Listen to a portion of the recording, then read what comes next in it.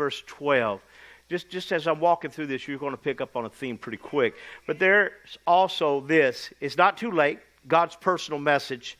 Come back to me and really mean it. Come fasting and weeping. Sorry for your sins. Change your life, not just your clothes. Come back to God, your God. And here's why.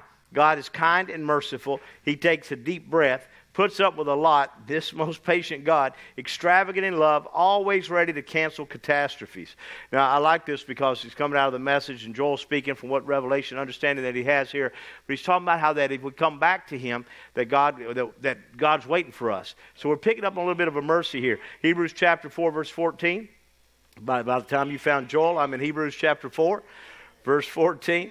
Yeah, Joel's in your sticky pages. You ain't even going to find it. Let's get over to Hebrews.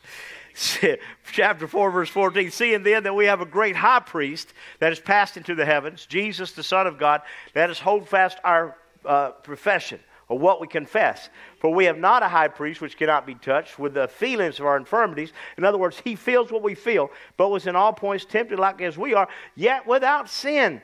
Let us therefore come boldly into the throne of grace, that we might obtain mercy. Everybody say mercy. And find grace to help at a time of need. So again, we're talking about mercy here. Joel says, if you come back to me, you repent, you turn around, I'll take you back. I'll cancel out catastrophes in your life and around you. Hebrews tells us that he sets as a high priest before us, handing out pardons, as we've talked about the last couple of weeks. And so we start seeing this, that this is the kind of God he is. Now, even though it wasn't portrayed so much until we saw Jesus in the flesh, we didn't understand exactly who God was, but Samson picked up on something. We know about Samson's life. Samson was a man born of good parents. Sometimes good parents, and I'll use this lightly, it almost looks like a bad seed, where a kid just goes crazy.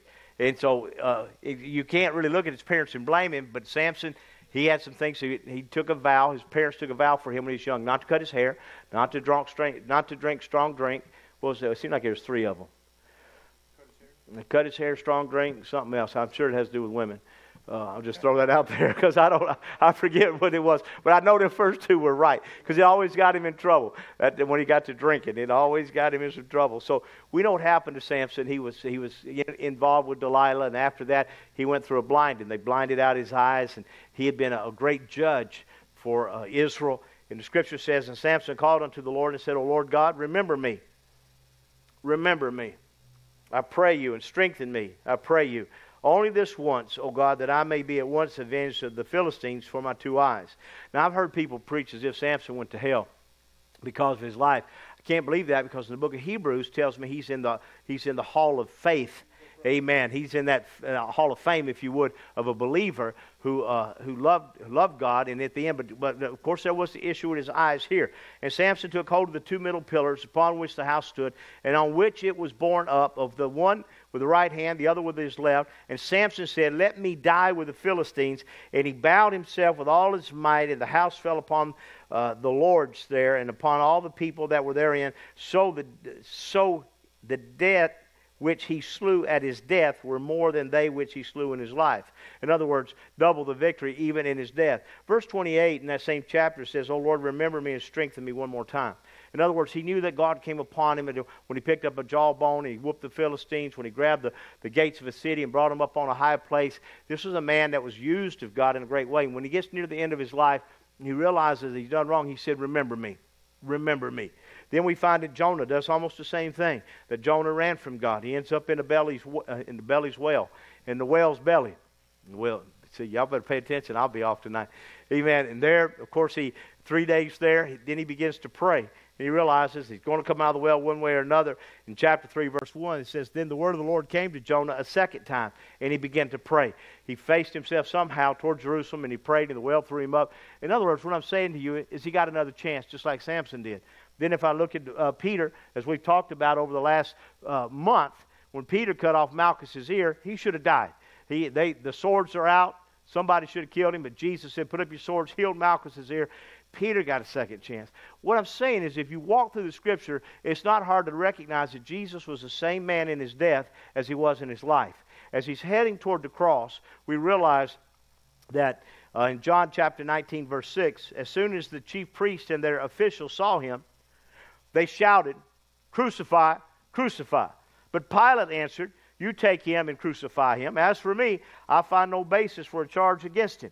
The Jews insisted, we have a law, and according to that law, he must die, because he claimed to be the Son of God. I think we talked about that last week, where Jesus sitting as a pardon, giving out pardons. You remember, he said, I am the Son of God, and I will be sitting at the right hand of the Almighty God. And that was enough for them. So here's what they're saying, that this man has broken this law. We have this law. He claimed to be the Son of God. He needs to die. Then Pilate heard this. He was even more afraid, and he went back inside the palace. Where do you come from? He asked Jesus, but Jesus gave him no answer. Do you refuse to speak to me? Pilate said. Don't you realize I have power either to free you or to crucify you? And Jesus answered, you would have no power over me if it were not given to you from above. Therefore, the one who handed me over to you is guilty of a greater sin. Well, Jesus makes a statement, unless my dad had turned me over to you, you'd had no power against me. There's no way you could do anything. From then, now that had to just, for a man like Pilate who thinks he's all that had to set him back just a little bit. Then from then on, Pilate tried to set Jesus free. But the Jews kept shouting, if you let this man go, you're no friend of Caesar. And that's funny to hear the Jews tell somebody you're no friend of Caesar, because none of them were friends of Caesar. They all hated Caesar. They hated the Roman rule over them and the thumb of the Romans over them. Then Pilate heard this. He brought Jesus out, set him down on the judge's seat at a place known as the stone pavement, which in Aramaic is Grabbath. So now he's in the court in Grabbath. It was the day of preparation of Passover week, about the 6th hour. Here is your king, Pilate said to the Jews. But they shouted, take him away, crucify him. And he asked, shall I crucify your king? Pilate asked, we have no king but Caesar. The chief priest answered. Again, it's amazing of the strange bedfellows here. How the people have begun to connect with one another who disliked one another over the death of Christ. Matthew 27 says, now it was the governor's custom at the feast to release a prisoner chosen by the crowd. Now you could die 51 weeks out of the year. But if you happen to draw the lottery and land on that 52nd week of Passover, then somebody's going to get to go free. So Jesus happened to land, of course, on Passover weekend. He's there with 3 other men, Barabbas and those 2 thieves. And at that time, they had a notorious prisoner called Barabbas. So when the crowd had gathered, Pilate asked them, which one do you want me to release to you, Barabbas or Jesus, who is called Christ?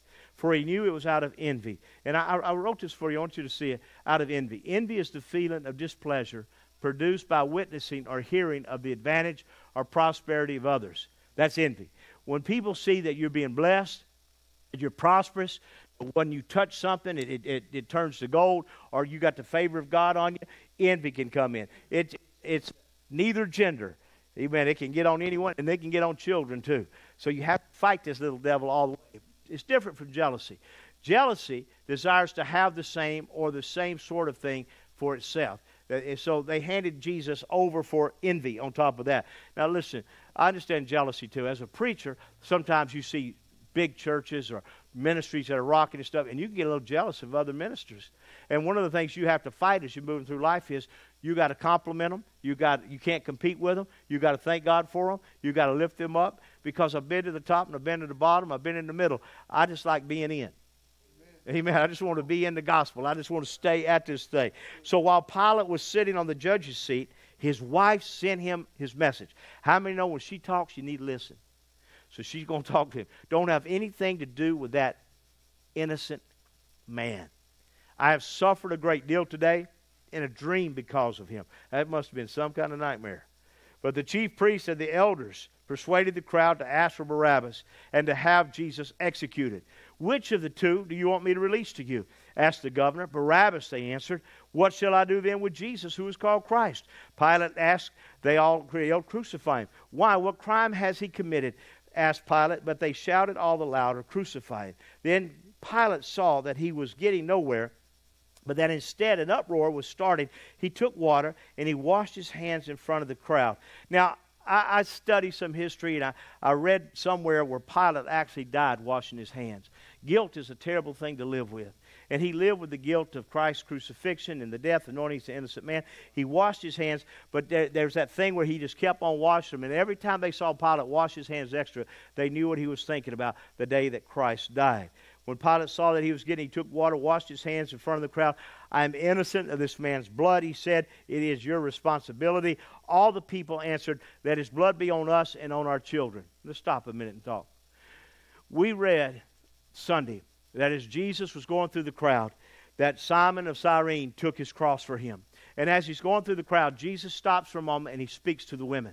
Before he gets to the cross, he speaks to the women. And he says, woe to you who have children in the last days, or in the next. He doesn't even give a time, but he says Jerusalem will be a desolation. The city's going to be surrounded. All of these things. So when the people say this, when they said his blood be on us and on our children, they're pronouncing a curse on themselves.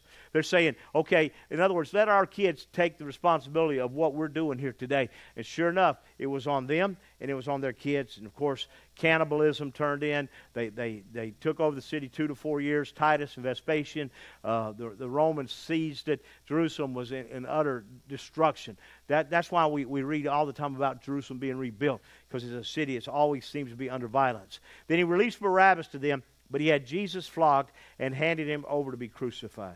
Now let's talk. There was a custom. The Scripture said there was a custom. We all have customs in our life. Some of you have customs as family. Thanksgiving, I bet the Hicks custom is a great big bunch of turkeys to feed all them turkeys that come over to your house. Amen. That there's a custom that takes place. You have customs in Mexico. They have customs here. They had a custom among their people. And they said it was the governor's custom at the feast to release a prisoner chosen by the crowd, to allow sometimes the majority. I say a lot of times the majority ain't right, especially when it's a mob rule.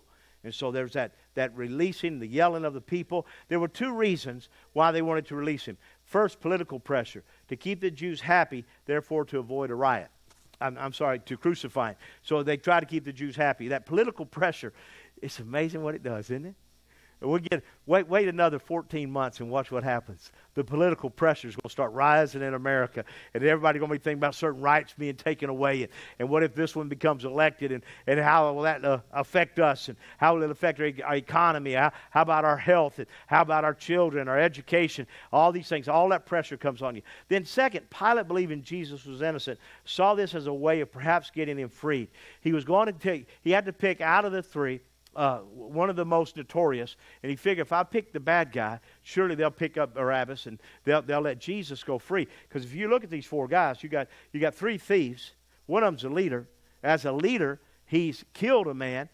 He's caused insurrections. He's caused revolts, or what we got a start of a revolution. He tried that. So here, surely Jesus would be the innocent one, and they let him go. Didn't happen. It backfired. The criminal, the Scripture called him Barabbas, notorious. Episcomon, which means to mark upon, as is a marked man, public enemy number 1. He would be the guy with the tattoos on him, with the teardrops coming down his eyeball, telling everybody that I've killed X amount of men. This is my life. This is who I am. But you can't hardly blame him. Let me just take up for Barabbas a little bit. They're being put down as a Jewish nation. They're being persecuted.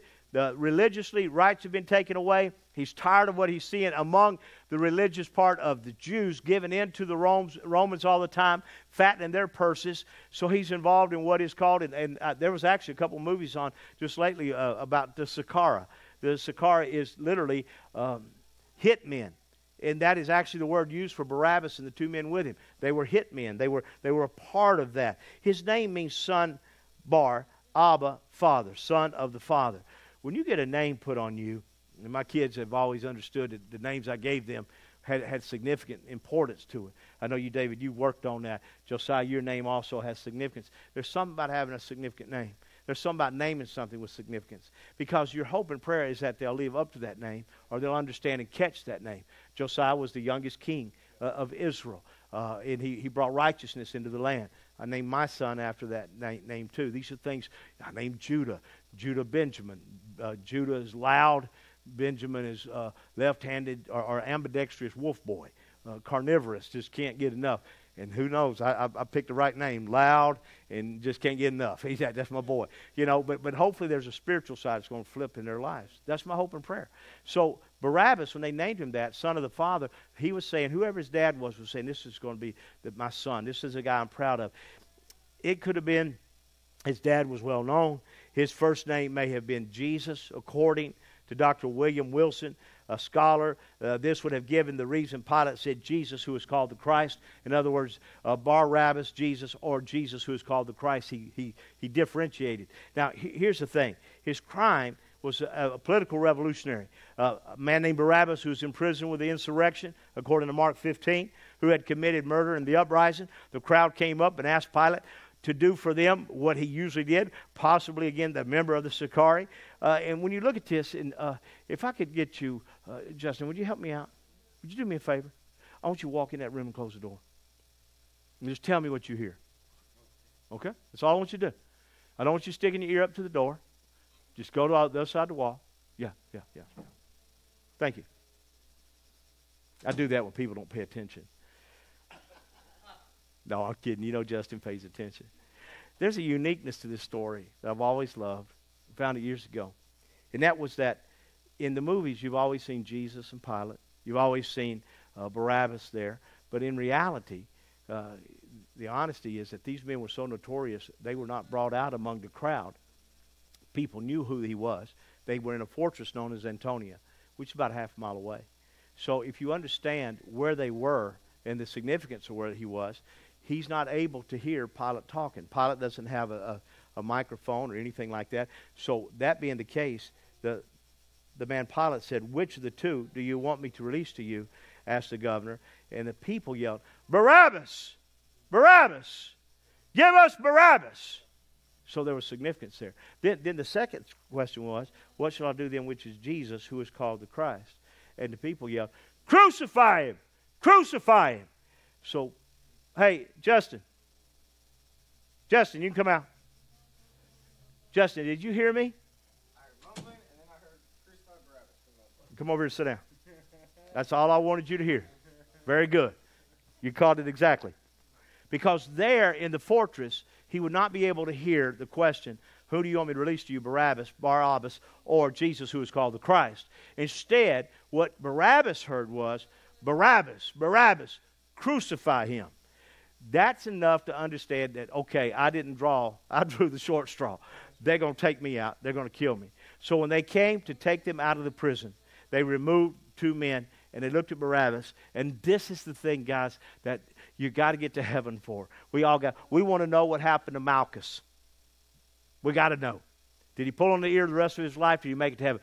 We got to know what happened to Barabbas, because the Scripture is silent about his life. Now, there's some history about him, but it's not enough for us to pick up on. But what happened to Barabbas? Knowing that Jesus, an innocent man, they've already got the word out. This man's innocent.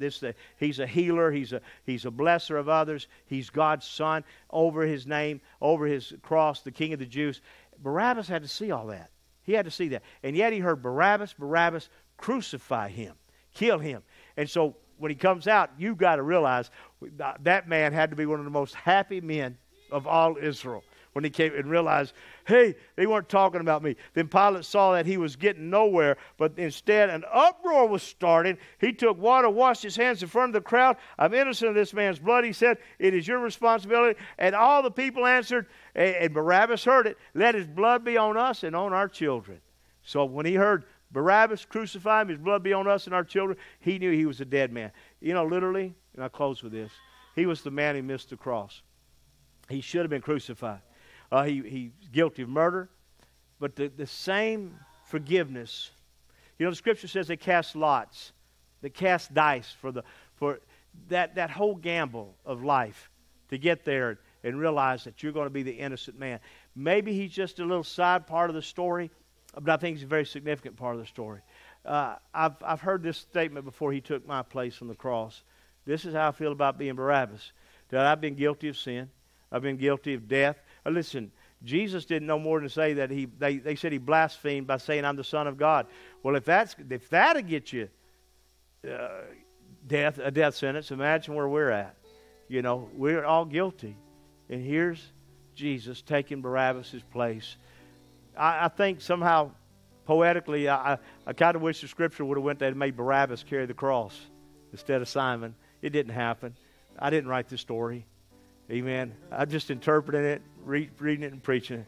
Then he released Barabbas to them, expecting soldiers to come, take him, beat him, nailed his hands and his feet to a cross. Barabbas, heart pounds with the terror that would soon visit him back. To his surprise, they released him and told him another has taken his place. Stand with me. I started out with Joel. Mercy. If we turn back to him. We went to Hebrews and realized that I can come boldly to the throne of grace and find help whenever I need it. I walked through it. I realized that, and I only picked out Jonah getting a second chance. I only picked out Samson getting a second chance. I don't want to ask us how many times we've had a second chance, but I'm telling you right now, we serve a God of a second chance, no chance, fat chance. You know, I mean, He's the God that takes care of us in so many ways, looks after us. And I pray those watching online can catch hold of this also tonight, to understand that God will give you another chance. He'll give you another opportunity. The greatest thing to me about the gospel is knowing I serve a God of another chance, that I can start over again, that I can pick up myself, you know, and keep on pressing on. Don't have to waller in it. A second chance for a man whose place was traded. My mind wonders about his destiny. How that Grabbath, the courtroom, gave him a pardon. And here we see Jesus again.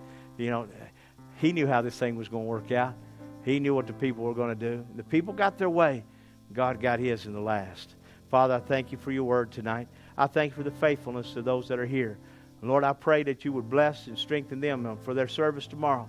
And God, I also pray that if there's any way that You could help out tonight, the Rockets, we need a little help with them referees. In Jesus' name, amen. Amen. God bless you guys. I love you.